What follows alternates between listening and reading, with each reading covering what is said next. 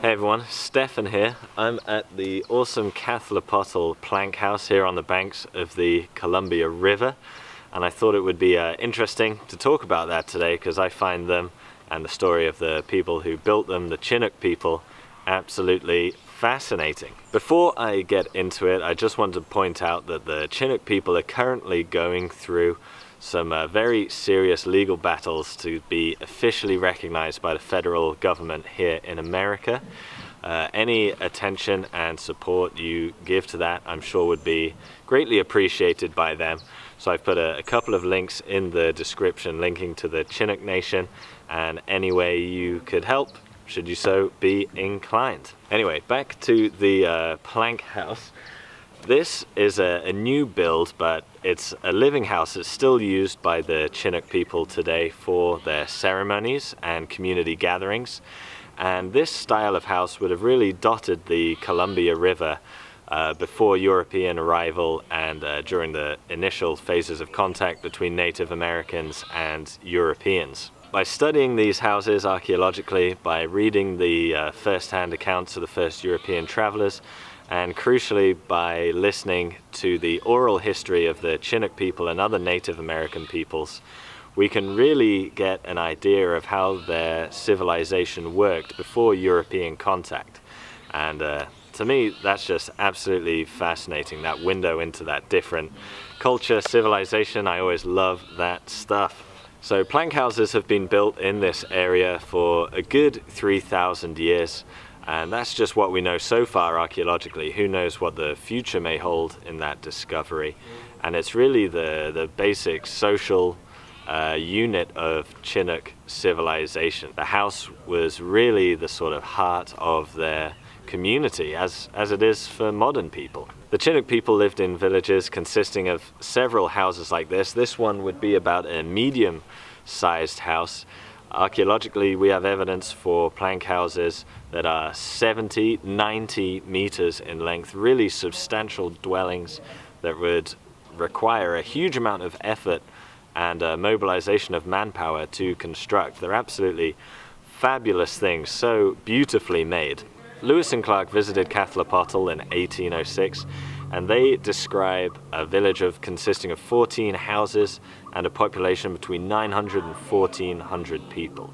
Now that was just one village out of 18 that they counted in the area, so the Chinook people were really able to sustain a very large population, at least 10,000 people. Considering that these people were not agriculturalists, they hunted and fished and lived off the land. That's an absolutely astounding achievement, and just goes to show how abundant the natural resources were and how efficient they were at collecting, processing, and storing them so that this population could be supported 365 days of the year. Astounding achievement. So these houses are built out of cedar primarily. They sort of have a middle column going down, and then on either side two much shorter ones to support these huge roof beams. Bloody mosquitoes. And they would have cedar planking along the sides. The doorway would be oval and would often be placed underneath or between the legs of an image of the representative of that house, the sort of community leader of that house. Now, in a house such as this, about 70 people would have lived inside. Each bunk would have really been a family grouping. They have some reconstructed bunks in there now, but they're much smaller than they would have been in the one from that period, just to create a more open space. But each bunk would have consisted of a family unit. Interestingly, there's some evidence that for at least some Chinook people, these houses were transportable.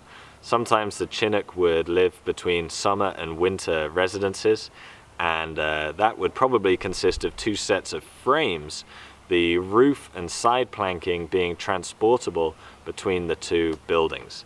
That's not what happened all the time, but in the book that I've read about this, which is linked below, they suggest that that did happen in at least some cases, which again is really an interesting adaptation to your area, to your climate, to have this house that you can break down and move between two different locations. So the Chinook house was really the center of food production and processing for the Chinook people, And they really were able to do that on a vast scale, and we have evidence for that both archaeologically and from the accounts of European travelers and the Chinook themselves. Underneath these houses they would have had large storage pits to safely keep their food out of the way and safe for the winter.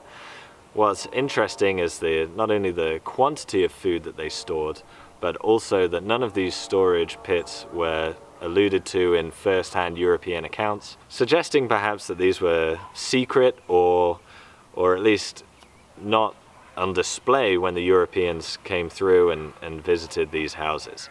Interesting to think about. They'd have probably been very wise to keep it secret. In the roofs of the building they'd have hung fish and other meats to smoke and preserve.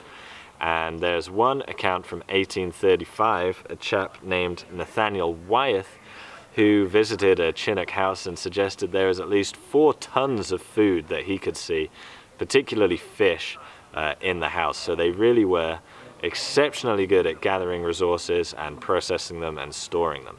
Where you slept in a plank house also suggested your social status. So at the far end of the building, which was also the most active religiously and spiritually, where there are different representations of the chief and grandfather and grandmother, perhaps spirits, I'm not 100% sure on that, but different representations of significant figures anyway. That would be where the chief slept and the highest status individuals. As you got closer to the door, further back through the house, that would be for lower and lower status people, and perhaps by the door would even be slaves. The Chinook did practice slavery to some extent, but we're not sure whether the slaves stayed in the plank houses or if they slept in their other areas. It's hard to identify archaeologically how that would break down. The presence of different hearth boxes also suggests different groups, perhaps different social groupings. At the Maya house, another plank house that was excavated nearby, there were 2 hearth boxes, and one, the closest to the elite side, just really showed evidence for food consumption.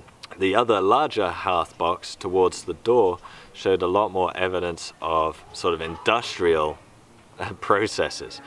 Their fires had temperatures that were so hot it could fuse bone and stone together, suggesting a lot of activity. There was also evidence of a lot of copper production and processing, and all of this was absent from the hearth box closer to the elite side of the building. Suggests that they kept some industrial processes separate from that side. However, that being said, archaeologically and from the Chinook themselves, we know they perhaps did not break down resources and jobs in that we might think they did today. There isn't a super clear divide between what elite members of that community did and lower status individuals did. It seems that everyone played a part in different jobs. Interestingly, although we see some specialization between houses, we don't really know how they tied into the wider economy very well. So, for example, there are some houses that show a lot of hide working, some that show a lot of stone working, some that show a lot of copper production. But it seems that every house did a little bit of everything, regardless of whether they had a specialty. And we don't really know how the wider economy functioned, although we do know that the Chinook were exceedingly enthusiastic traders, plied the river and plied the coast with their trade. Perhaps some houses had specialties and they traded with others to form this much wider economic area. So that's pretty much all I'm going to talk about today. There's a lot more to know about the Chinook people and their traditional culture. If you would like to check that out, by all means check out my sources below, or my primary source, and again, as I said, check out the Chinook Nation and their current legal battles. As I said earlier, I'm sure any help and attention given to them would be greatly appreciated. Over here, YouTube's going to pick another video, as it does, of mine for you to watch. You can do that. You can leave a like, a comment, a subscribe. You can do all these things. It's a fascinating world. I hope you found that interesting. See you guys. I don't know if that was better or worse.